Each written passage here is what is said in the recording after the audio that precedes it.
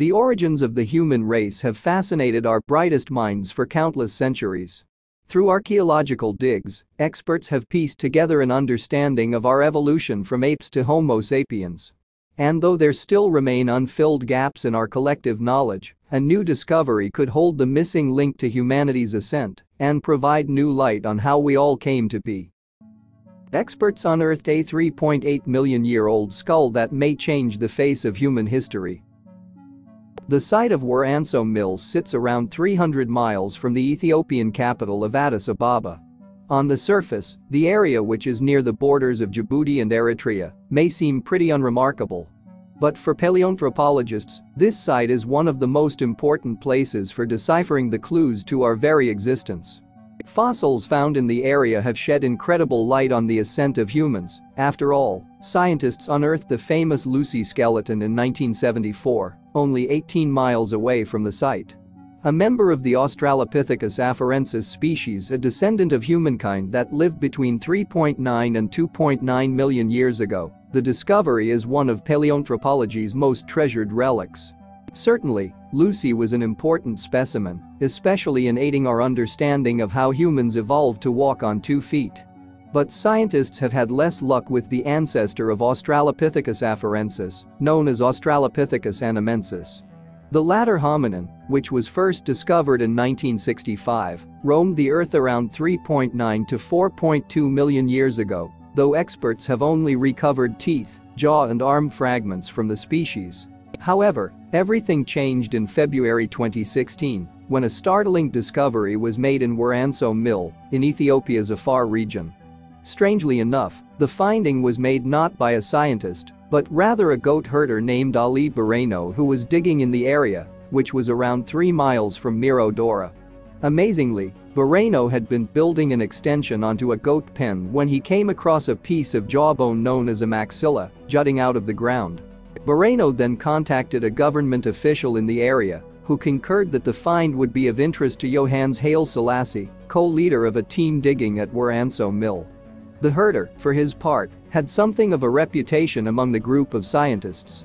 For a long time, Barreno had reported fossil discoveries in the area, but whenever Haile Selassie had made the journey to this area, he had found nothing. However, on this occasion Haile Selassie invited Barreno to bring the specimen in. Since first surveying the site in 2004, the former and his team had unearthed 120 individual fossils over the subsequent years. But this relic would be among the most important that his team has found thus far. Excited by the fragment, Haile Selassie walked over 2 miles to Barreno's pen in search of the rest of the skull. Upon arrival, the former hunted the surrounding area in a frenzied attempt to find the specimen's cranium.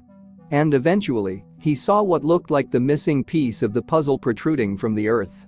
Haile Selassie explained to National Geographic in August 2019 that he immediately lost his cool after finding the cranium piece. He said, "I didn't even pick it up, and I started jumping up and down." Moreover, his excited behavior spooked a government official along for the ride. Haile Selassie recalled, "He looked at me and told his local friends, 'What is going on with the doctor? Is he going crazy?' Above all, however, was the feeling that Haile Selassie had stumbled upon something game-changing. He told CNN that same month, "I couldn't believe my eyes when I spotted the rest of the cranium. It was a eureka moment and a dream come true.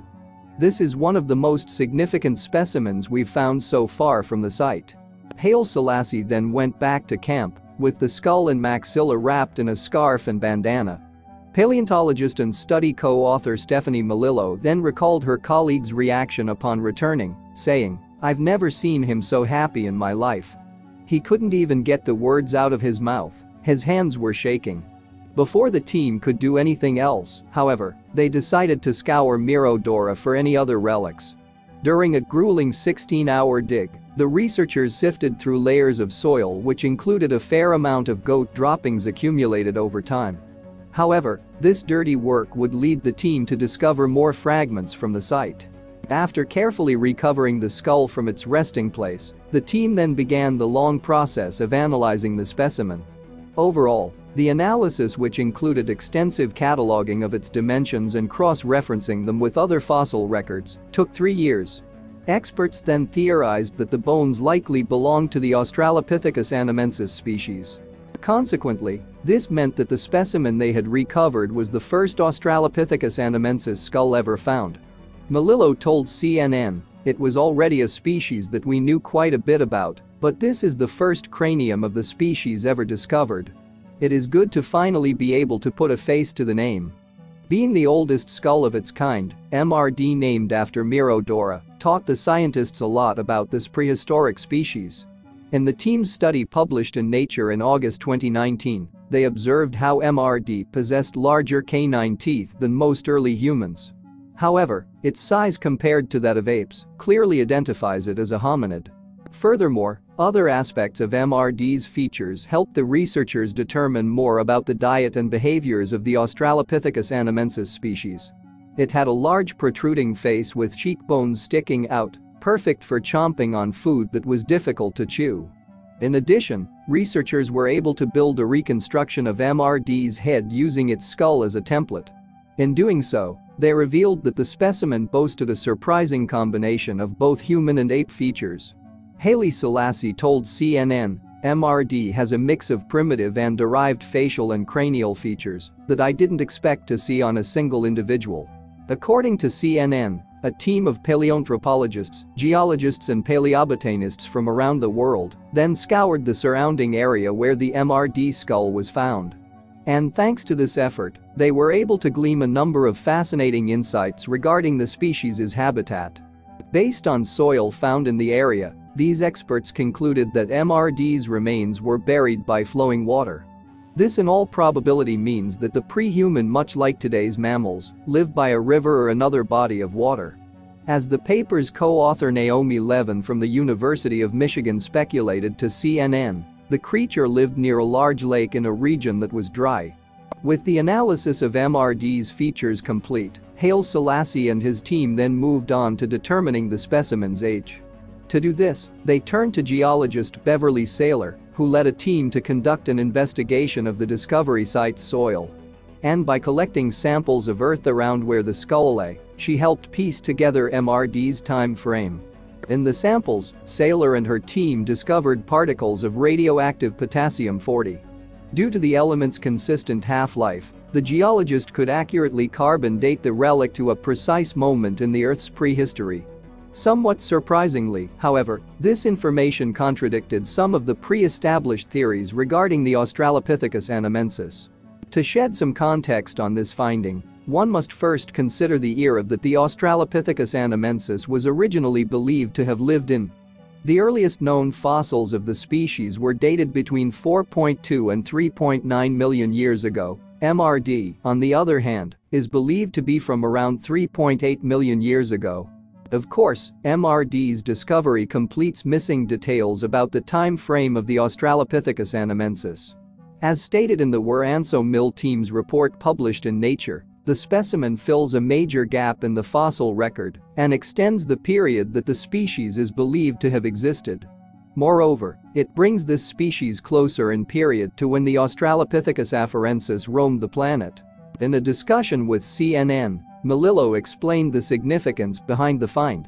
She said, "Until now, we had a big gap between the earliest known human ancestors, which are about 6 million years old, and species like Lucy, which are 2 to 3 million years old.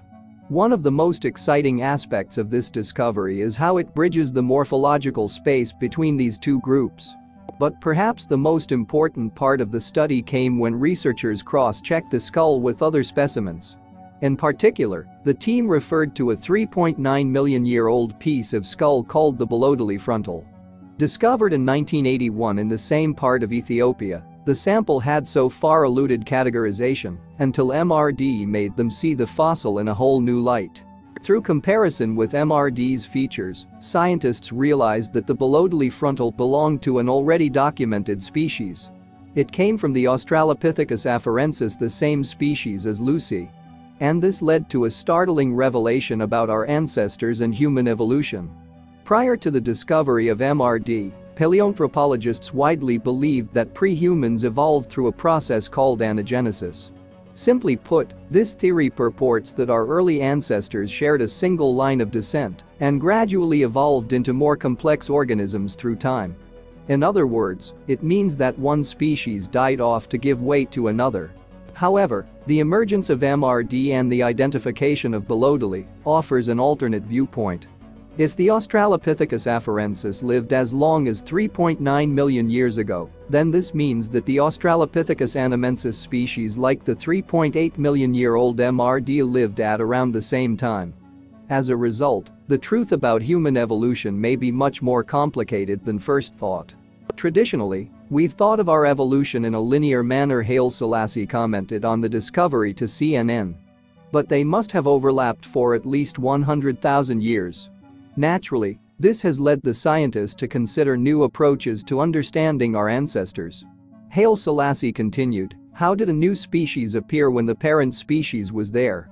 We used to think that Australopithecus anamensis gradually turned into Australopithecus afarensis over time," Melillo told CNN.